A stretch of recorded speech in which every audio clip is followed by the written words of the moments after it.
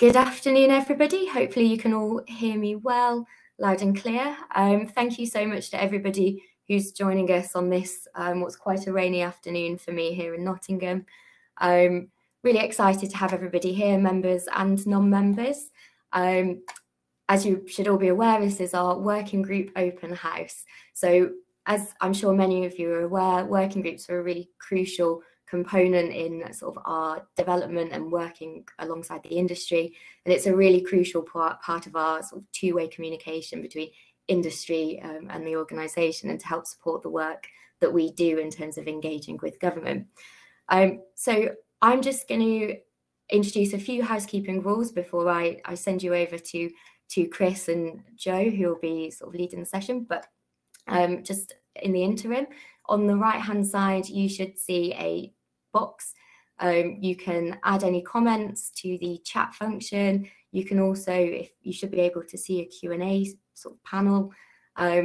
Please do fill in any comments or questions there. And what we'll do is we'll check the questions at the end of each section, at the end of each working group, and just go through and answer any queries that may come up. And then as we get to the end of the session, there will be an opportunity at the end to network with other people who are joining us today, myself, who's one of the lead analysts here, or Joe, who's going to be leading on the working group work. We'll be floating around the networking space, so please do come and find us afterwards as well. So with that in mind, I'm really keen to bring up Chris, who will be giving some opening remarks as our chairman. So I'm just inviting him to the stage.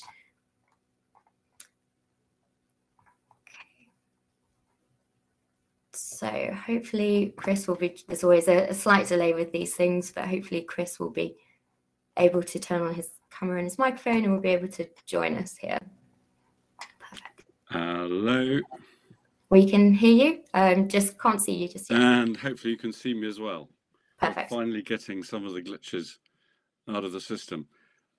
First of all, let me thank everybody who has joined this session. As Leanne said, the working groups are absolutely key to the credibility of ADBA in representing the industry to the government and other public authorities, and are particularly key at the moment. One of the reasons why, after strategic advisor for ADBA up until 2018, and then I had a lot of other doing, I accepted the offer to come back as chair in June, is precisely because I think that these are incredibly exciting times for us in the AD industry. It's always rough to appear to be taking advantage of other people's appalling misfortunes, but the Russian invasion of Ukraine and the consequent impact on European gas markets has completely put the focus on any respectable alternative to Russian gas. And that's not going to change anytime soon. Gas is by its nature heavily capital intensive because of the grid infrastructure. And that's why I think that the focus all the way across Europe and increasingly in the UK is going to be on the alternatives to imports of Russian natural gas into Europe, including, of course, biogas. And that's why the working groups are absolutely key. I am in no doubt at all that the industry is going to expand, is expanding, and will continue to expand. How quickly we expand, when we're pushing at an open door, when people are wanting more biogas as quickly as possible, will depend on us and on whether we can persuade governments and other public authorities to relieve some of the obstacles in the way of rapid expansion, whether they be planning, regulation of digestate, grid connection, finance, in getting a long-term price guaranteed so that the project is bankable. All of these things will matter, and all of these things are absolutely crucial for us to understand the real world constraints that you are experiencing. And that's why the working groups are absolutely key at all times, but particularly now, because they will help bring us together around a consensus about what we need to do to maximize the opportunities for the sector, and hence minimize the influence of Russian gas and Gazprom on European gas prices, and what you can see with the holding of the West to ransom by Vladimir Putin. So the stakes are very high. The opportunities are enormous. I am absolutely confident about expansion, and I am absolutely delighted that we've had good response on the working groups, precisely because your role is so important in this process. So thank you very much again. And I'd like to now hand over to Joe, who's going to go through some of the details on the working groups and how we go forward with them. Thank you. Okay. Thanks, Chris. Hi, everyone. Leanne, have you managed to get the slides that we can share? Yeah. So hopefully you can all see the slides alongside me now. If you have any questions and comments, then please feel free to put them in the chat as we go along. So I thought I'd just introduce myself briefly. So my name is Jo Goad, and I started as a policy analyst at ADBA in July, working alongside Leanne and Wasundara in the policy team. My areas generally cover environmental impacts, organics, waste management, agriculture, feedstocks and digestates, amongst other things, but I'm also coordinating the relaunch of the ADBA working groups for 2022. And for the remainder of this presentation, I'll be running through the 5 working groups that will be launching in due course. I would just like to say that these are initial proposals and ideas. We welcome all feedback and input from you, and I'd encourage you to make comments, suggestions and ask questions throughout. The working groups will largely be self-directed, with chairs to set the direction of the groups, but myself and my other colleagues will be part of the groups also, supporting admin and also feeding in from our end.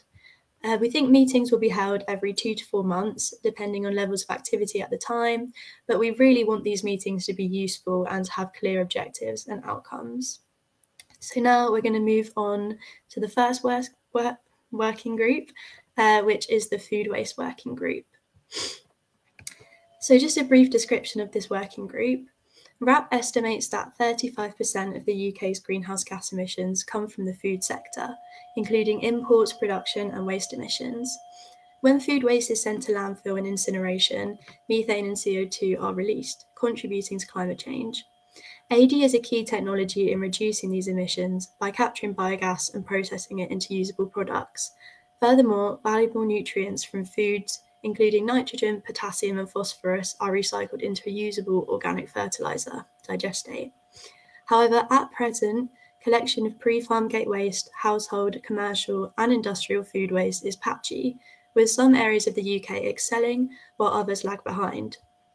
For example, South Oxfordshire Council offers weekly food waste collections with easy to follow guidance for households, and all food waste is sent to an AD plant in Wallingford.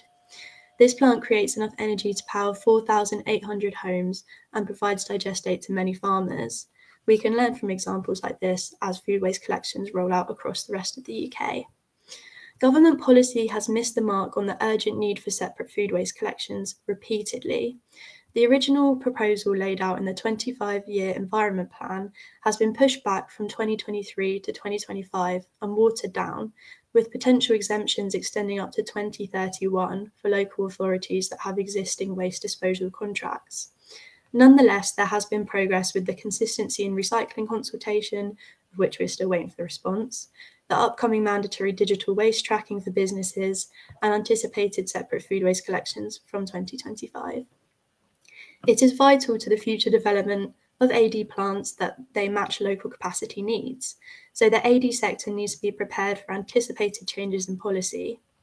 This working group will work to address the challenges facing food waste-based AD, including regional capacity constraints, feedstock security, the GGSS timeframe, and ensuring that the industry produces high-quality digestates. So now moving on to some of the aims and deliverables that we have suggested so far. So ultimately, the working group should assist the industry in preparing for the rollout of separate food waste collections and ensuring that there are high-quality feedstocks to produce high-quality products.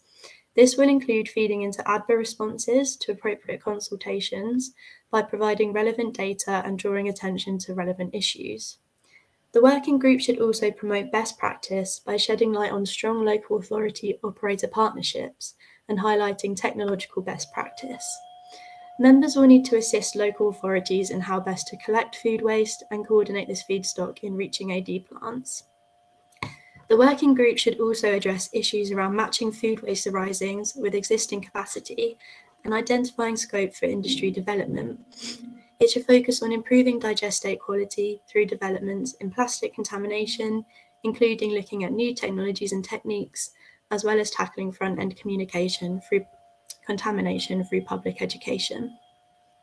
So this work will align with ADBA's contribution to RAP's Organics Roadmap. Areas covered by this include drafting guidance for waste collection companies, improving the quality of commercial food waste collections, and addressing issues around biodegradable packaging in the waste stream. The group should develop a blueprint for AD operators who take on food waste, promoting best practice. Furthermore, the group should keep up to date with developments in scientific understandings and government regulations on plastic and other contaminants. These should be communicated to the industry and published on the ADBA website. The working group would be responsible for developing ADBA's position on compostable and biodegradable packaging by assessing existing frameworks such as those proposed by the Plastic Planet report and requirements set out by RAP's Organics Roadmap. To progress this issue even further, the working group could submit a proposal to the BSI for the development of a digestible standard for packaging. Finally, we suggest that the working group delivers a repertoire of best practice case studies, which highlight instances of collaboration between operators, businesses, local authorities, and waste producers. Okay, so that's the first working group. If anybody has any questions or comments about this working group, would you like to put them in the chat now? And Leanne and myself can address these.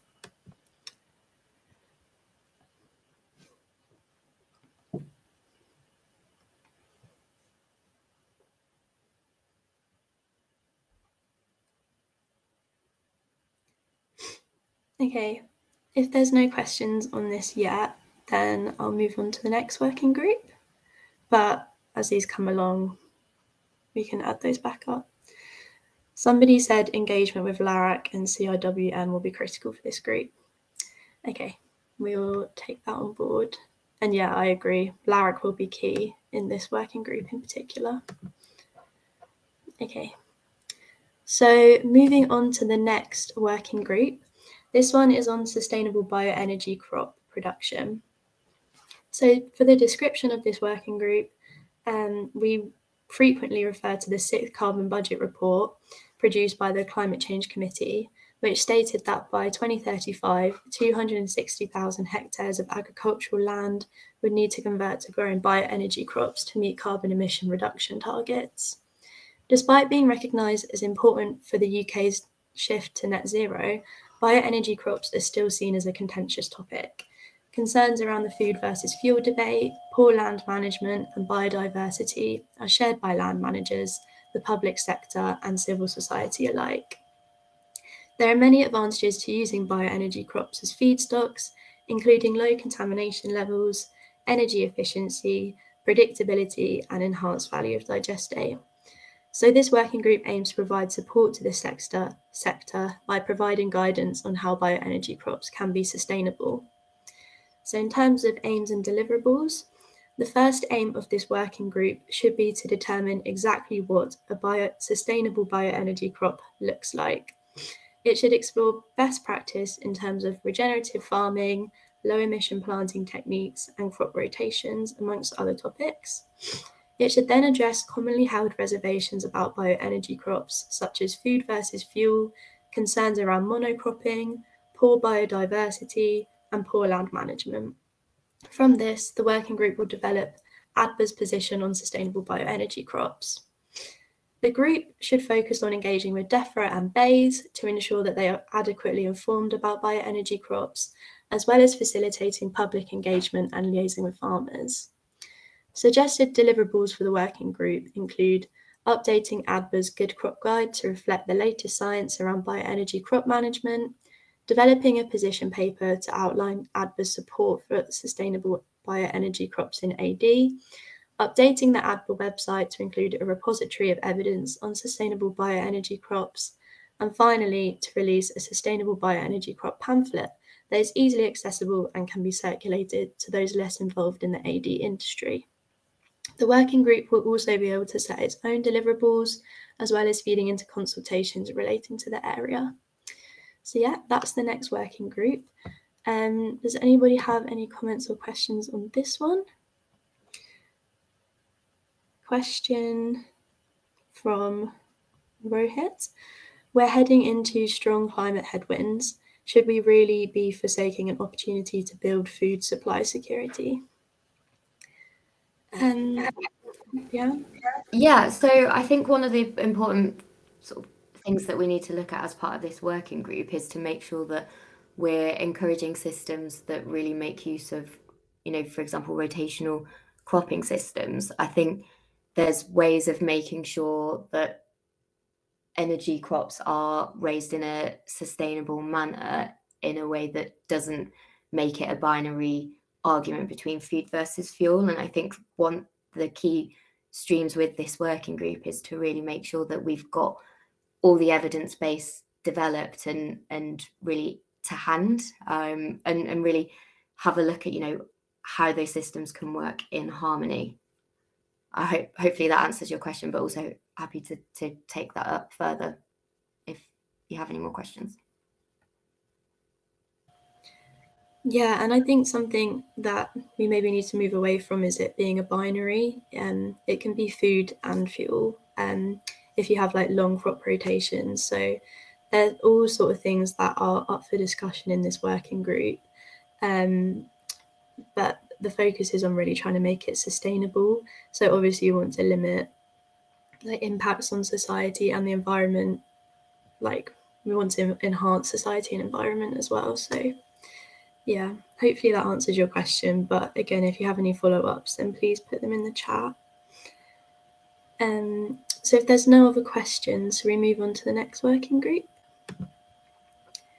So the next working group I'll be covering is the Wastewater and Bioresources Working Group. So the wastewater sector really spearheaded the AD industry in the UK, with a recent Jacobs report published by Ofwat estimating that 93% of biosolids were treated through AD or advanced AD in 2020. The wastewater sector is keen to move towards advanced anaerobic digestion to increase renewable energy yield and produce a higher quality biosolid to be recycled to land, maximising value from wastewater treatment. However, recent uncoordinated regulation change, such as the Industrial Emissions Directive, the EA sludge strategy, and changes to Rule 1 of the Farming Rules for Water, have meant that the water industry has had to suspend investment plans, instead committing funds to ageing AD plants to meet the tight turnaround on these new regulations. Furthermore, these new regulations are often considered in isolation without a holistic assessment on environmental impacts. For example, the new farming rules for water are meant to reduce nitrate diffuse pollution in water bodies, but simultaneously make it very difficult to spread sludge-derived digestates to agricultural land. However, this has unintended consequences for other outcomes, including a potential 5% increase in ammonia emissions and a 2% increase in phosphorus losses. Although George Eustace recently suspended the ban on spreading digestates during autumn and winter, the uncertainty around future regulation is still concerning for those in the industry. As a result of this, the water industry is calling for a holistic national bioresources strategy to allow long-term planning for the water industry, providing confidence for third-party investors. The wastewater companies are also interested in widening engagement with other areas of the AD industry to exchange knowledge, trade feedstocks, and to develop a wider bioresources market. So this working group will facilitate these new relationships as water companies move into a new era for biosolids treatment. So on to the suggested aims and deliverables. The aim of this working group will be to assist the development of a strong bioresources sector that is market-driven and fair. As CHP subsidies wind down, the working group should identify possible next steps for wastewater treatment AD plants. This is an opportune moment for CHP conversions to biomethane plants, which have higher yields of green gas.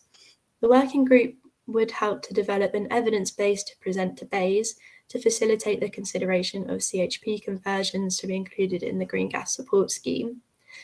The working group would keep in mind the ongoing work of the CIWEM in developing a bioresources strategy, including ideas to boost the value of digestates. Additionally, in anticipation of the strengthening of future regulations, the working group would address issues on forever chemicals and recovery of ammonia and phosphorus, which may prevent the spreading of wastewater-derived bioresources to land. The wastewater industry is keen to work with other areas of the sector on this. In terms of deliverables, a key one will be unlocking issues around co-digestion to expand the market for bioresources. The group would also work to de-risk investment and consider developing a long-term strategy for bioresources. It would also assist in responding to consultations relating to wastewater on behalf of ADBA. So that's the next working group. I'd just like to reiterate that this working group is open to all members, especially those looking to expand the bioresources market, not just to the wastewater companies. So does anybody have any questions or comments about this working group?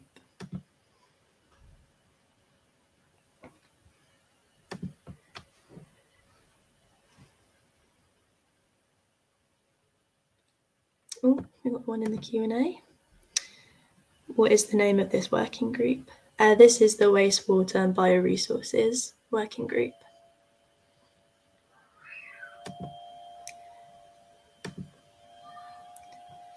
Okay, if there's no more questions on this, then we'll move on to the next one. So the next working group is on small on-farm AD. Okay, so British agriculture is mainly comprised of small to medium-sized farms.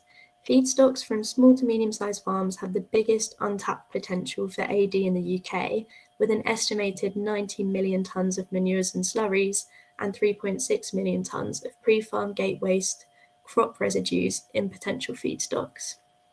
Support schemes and markets favour high-capacity, high biogas yielding farms with little to no financial opportunity for carbon intensity and circular agricultural practice. This means that small livestock farms in particular are disincentivised to invest in AD due to large capex and opex costs. Small on-farm AD will help to abate methane emissions from the agricultural sector, one which is frequently cited as a high emission sector. Furthermore, increased uptake of small on-farm AD will help many farmers to reduce energy costs and achieve self-sufficiency. Yet there is low uptake due to economic barriers, such as those listed above, and technological gaps, although this is a market that is growing. Schemes such as the Environmental Land Management Scheme and the Sustainable Farming Incentive have so far failed to deliver any clear pathway or support to directly reducing greenhouse gas emissions on farms, and the future of such schemes remains to be seen. The role of this working group will be to assess economic barriers, identify technological gaps, and link these to research and development, as well as addressing some other ethical and regulatory issues associated with small on-farm AD, generally covering plants that with a 250 kilowatt output and below. So moving on to their aims and deliverables, the working group will assist the development of this market through a range of aims. To tackle the policy side of this issue, the working group should identify a core set of policy asks to tailor lobbying to the barriers facing small on-farm AD. The group should also identify and act on key technological gaps, including discussing the possibility of a feasibility study to better understand the needs of the industry. All talk should centre around reducing the capex and opex costs facing small on-farm AD. Furthermore, issues around availability of livestock feedstock should be discussed. Livestock is usually only housed indoors during the colder months, meaning that feedstock availability is variable throughout the year. This has knock-on implications on the payback times for for small livestock farmers that choose to invest in AD? Might there be any technological solutions to this problem? The working group will support ADBA's work to facilitate favourable conditions for the uptake of small on-farm AD, including supporting ADBA in addressing regulatory issues such as the T24 exemption. Additionally, the working group will work to increase confidence in small-scale technologies to facilitate uptake of these. This could be through measures such as case studies and assessing the feasibility of a proposal to the BSI to create a standard for small-scale AD technologies. This will provide confidence for farmers looking to invest in these projects. So, does anybody have any questions, comments, or suggestions for this working group?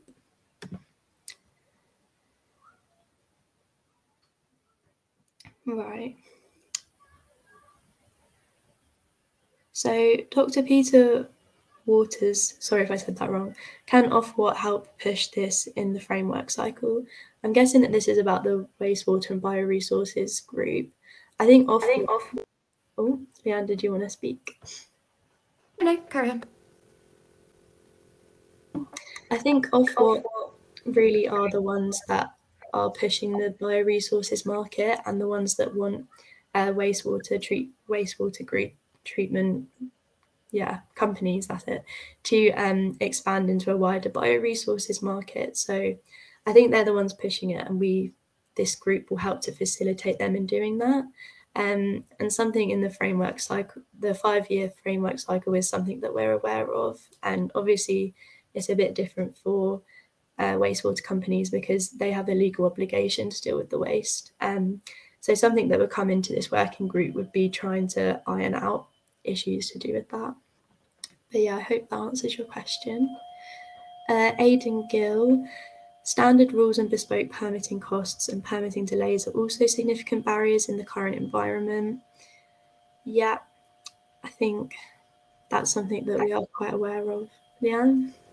Yeah, definitely, and that's something that we look to address sort of across, I guess, all working groups, is looking at the regulatory constraints to that as well. So it is something that we're really aware of. We engage with the EA on it, and I think this is a really great opportunity through this working group to address what the barriers are specifically within developing on-farm AD. So yeah, completely agree with you there.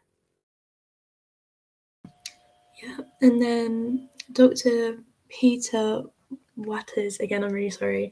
Excellent presentation on French small farm AD plants at Green Gas Day yesterday. Yeah, me and Leanne were both there, and we thought that was really interesting to listen to. So can definitely try and learn from what they've done over there, and maybe what's gone well and what hasn't gone well. Can ADBA help overcome the legacy of poor performance from early generation plants in this space? Big marketing risk. I think the development, again, so some of the suggestions that we've had put forward to us in the past is around really shouting about the times when it's gone well, the good examples of the technology that's out there, helping join the dots, pulling together case studies, but then also looking at, one of the things that was suggested was the idea of a BSI standard. So I think making sure that technology is there and we're focusing on the right technologies and helping get those to market is something that we're really, I think making sure that we address both the policy, the technology barriers is key to this. So it's not just policy focused, it is sort of market and technology as well. Yeah, and I think just if we're going to expand this, we need to make sure that the quality and trust and transparency really is there. So that will be central to, I think, many of the themes in that working group. Perhaps we need a financing model as well. Yeah, I agree with this. I think financing is probably the biggest barrier. Like there's a few regulatory things as well, but we were discussing this like maybe post GGSS, seeing if there's anything that we can do to help support small on-farm AD financially. Leanne, have you got anything to say on that? No, nothing else. Okay. Support on the development of electricity network could support export of electricity on farms and by extension on farm AD. Electricity network.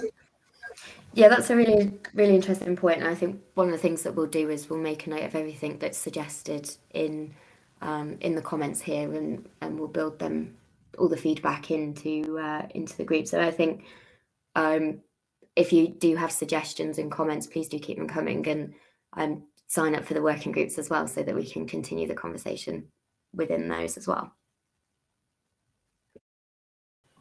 Yeah, echoing that. I think with the IEA Task 37 have a lot of evidence for farm AD, which can be drawn upon IIRC. They found that on-farm AD has the best CO2 benefit per pound of any renewable technology. So that is a good statistic to have. But yeah, things like that I think will be really central to developing the messaging from this working group as well. We have one message in the Q&A. The one that Joe is presenting now is the food waste group, Mario. Oh, thanks, Christina. That must be a legacy. Okay, so if that's all the questions and comments for now, we'll move on to the next working. So moving on to the final working group, this one is called the Carbon Intensity of Biogas Working Group. Yeah. So current political recognition of the AD sector favours biomethane production as an energy source, seen through the valuing of biomethane injection only within the GGSS. However, the effect of this is that the feedstocks that are low biogas yielding are becoming marginalised and valued less highly by the market. This has resulted in a skewing of the market towards feedstocks that are crop and food waste based. To reach net zero, anaerobic digestion must be used to its full capacity to treat unavoidable organic waste.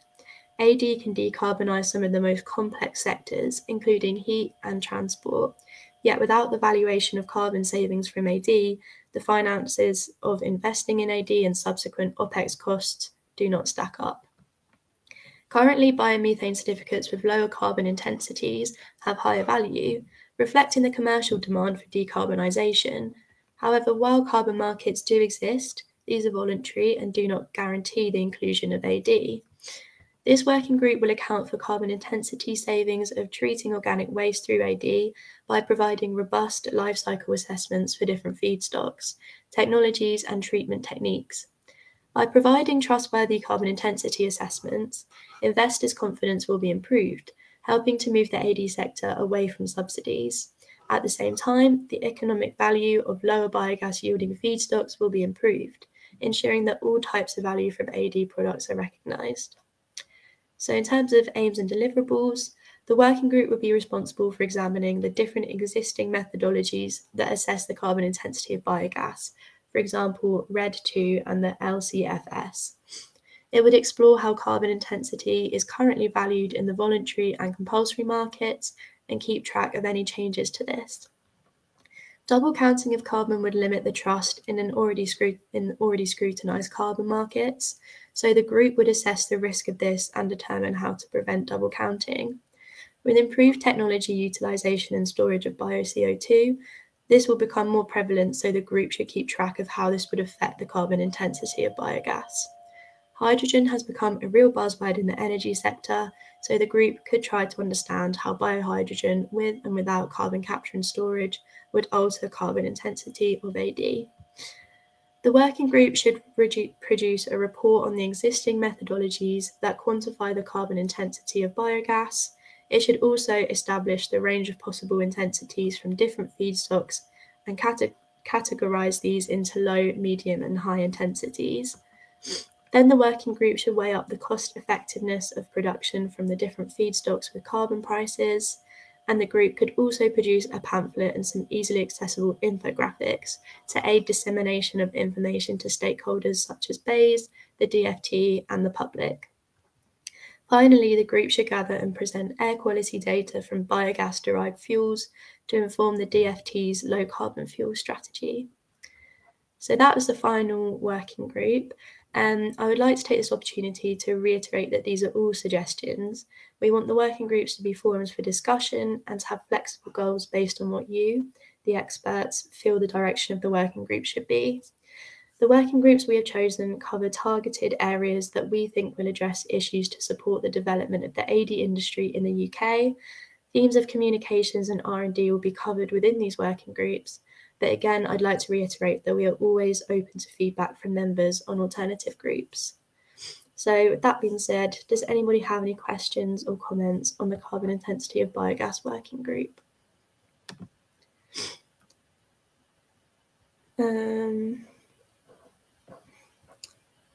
Becky Greaves, was there a proposal to have an R&D working group too? Leanne, do you want to cover that question?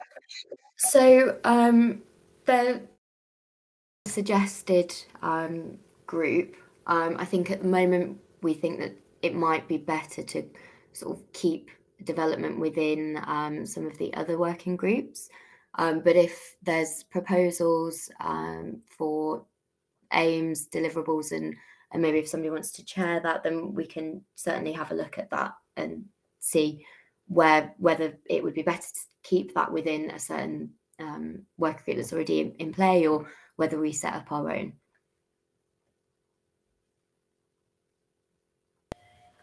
Okay, Mark has said, what is the timescale for the first meeting of each group? So I think the plan was after this to gather all of the sign-ups, and then from that we'll try and find a chair. But hopefully the timescale will be in the next month or two to set up all of the working groups. Leanne, that's correct? Yeah. Yeah. Yeah, and I just want to reiterate, so I'll share the link in the chat straight after this, and just encourage everybody who is interested and hasn't already done so to sign up. And then we'll progress with those according to, you know, the one that needs to be set up first and has the most interest, etc. But yeah, in the next couple of months they'll be set up. Yeah, does anybody else have any questions or comments to put in the chat?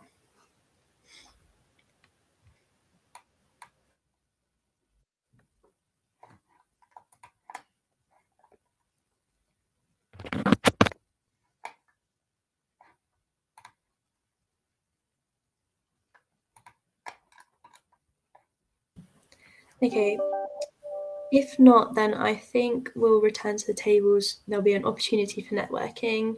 And also Leanne and I and other members from ADBA will be around.